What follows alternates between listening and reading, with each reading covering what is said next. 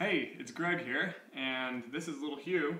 He's Ryan and Tara's cat, and he's been being bad. I was trying to shoot this blog, and he kept bugging me, so I figured he wanted to be a part of it. Anyway, so I was checking out our Five Browns group page on Facebook yesterday, and there was a girl on there who commented on our cover photo for the new In Hollywood CD that's about to be coming out. And she commented on how much she loved it and everything, and my first reaction was to say, well, geez, thanks. That's, I do look pretty glamorous in my purple cardigan.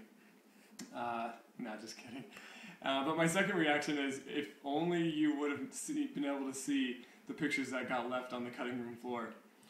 For instance, there were stay still, being bad. For instance, there was this idea we had that we would try and sort of reenact some certain classic scenes from some of the movies of the scores that we were playing.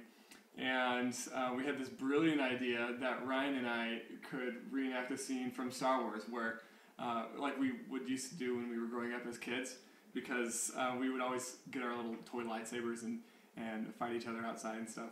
Anyway, so we thought, hey, that would be brilliant to put that in the booklet for the album. So we tried it. And we had these like sticks. Like I had a purple stick and Ryan had a yellow stick, and they were gonna like digitally enhance it to make it look like lightsabers. Anyway, so they did it, and it came back to us, and we took a look at them. And first off, there were a couple of problems. Luke and Darth Vader were not smiling when they were fighting. That just didn't. It looked kind of stupid. They would never smile while they fought. And secondly, Darth Vader does not weigh 55 pounds like I do, and wear a purple cardigan.